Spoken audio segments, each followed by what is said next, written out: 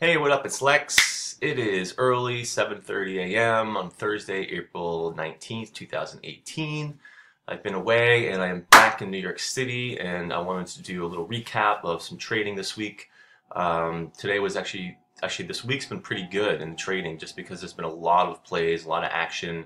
The markets are starting to rally back up on easing tensions for the trade wars, and I was fortunately able to find a couple of good plays.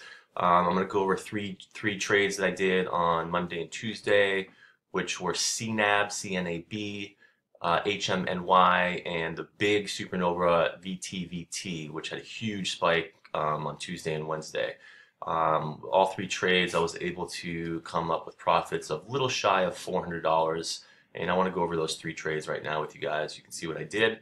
And once again, this is for educational purposes and not for financial advice. So let's start right away with CNAB. CNAB was a marijuana play, and I bought this ticker on Friday, spiking into the close. So I bought into the close. I like buying for overnight plays. They haven't really been working on a ton lately, but in the past 2 weeks, the rally's been coming back, and there's actually been a lot of overnight plays where you can hold overnight and sell into the morning spike. And that's exactly what I did with CNAB. I bought the 30-minute opening range breakout in the afternoon at 105, and it was closing on the high of the day. This is an OTC stock, so they don't really trade in after hours. So usually when it closes near the high of the day, it's going to be a gap up. Secondly, marijuana stocks are starting to rally again, not just because it's 420 tomorrow, but because there's a lot of good news coming out with bullish signs. On Friday, former Speaker of the House John Boehner was on CNBC Live talking about marijuana and how he's joining the board of a marijuana company and how he's okay with marijuana nowadays because it's used for medical purposes, which is total BS because all these haters on marijuana stocks were so blatantly like against it 2-3 years ago, but now that they're seeing the huge profits and the billion-dollar revenue generating industry that it has manifested, people are starting to get on board on these pot stocks and saying, "Oh, it's okay, and it's not bad for you. It's not a gateway drug." It's so ridiculous, but whatever. I'm playing the price action, so that was a huge catalyst on Friday. But also, June 8th, Canada across the board is going to be legalizing marijuana. Massachusetts a few weeks ago had vendor registration for you to actually open up business and start selling marijuana and marijuana related products. So the marijuana sector as a whole is picking up, and their tickers are starting to rally. So that's why I bought CNAB. It was spiking. It was rallying up to the day I bought it here. It's been three big green candles, and on Friday we get the spike and then the gap up. So I sold right away in the morning at 9:30 a.m. Just to grab profits right away. It was only 65 bucks, whatever. I mean, the trade took like 2 seconds, made 65, and then I jumped right onto HMNY in the afternoon. Let's take a look at ticker HMNY. And the HMNY news was pretty big. They reported that Verizon Wireless, or Verizon in general, had a 10% stake in the company, which was huge news because Verizon's a large cap company. And I saw the news, saw the price action, and let's take a look at the daily chart here. And I bought at 2:40 in the afternoon, 2:44 in the afternoon when it broke out. Let's see, this is today, Thursday, Wednesday, 16th was Monday. So I bought on 2:44 when it broke. Let's see, 2:44 right here.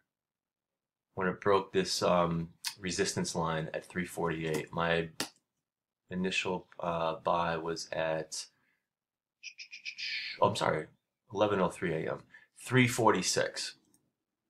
Oh yeah, that's right. I bought a little when it broke the 30-minute opening range, and then it consolidated in the afternoon. But there was a ton of volume. The news was just getting out. It had a little dip here in the afternoon, but then it just took off, and I sold my first buy at 3:40 in the afternoon, 2:44 in the afternoon.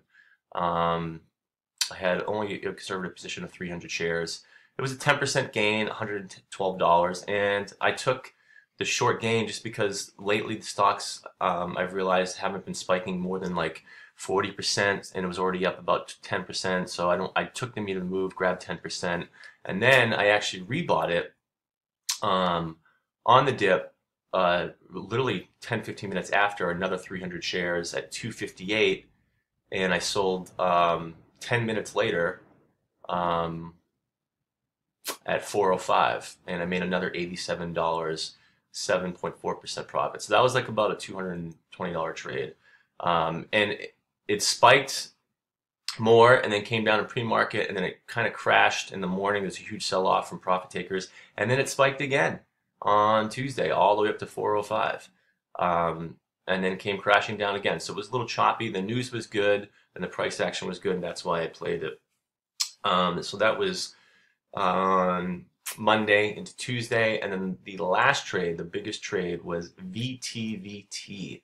Now this thing went ballistic, and I actually got an awesome entry on this. I just didn't let my winners ride, just because I've been so used to the market being crappy lately that I didn't think it would go more than maybe 30-40%. So I took my 14%, $140 off the bat.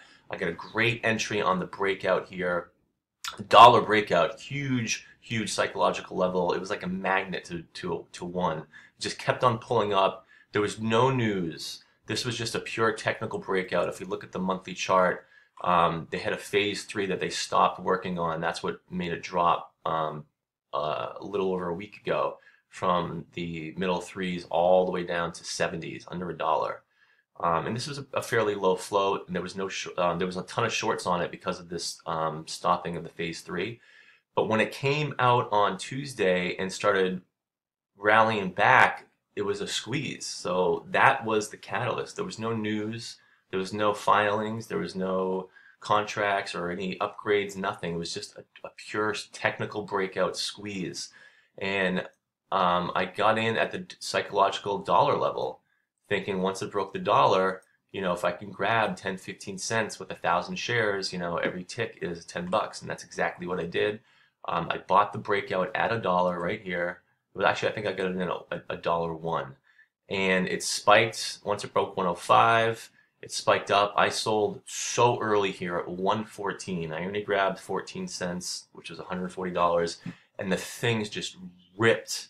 It got squeezed so hard. Shorts got totally messed up. They were in the chat room talking smack, saying this is going to go down, and they totally got squeezed in margin calls. Spiked to a high that day of 167, and then ripped right back down to pretty much where I sold it, around 116.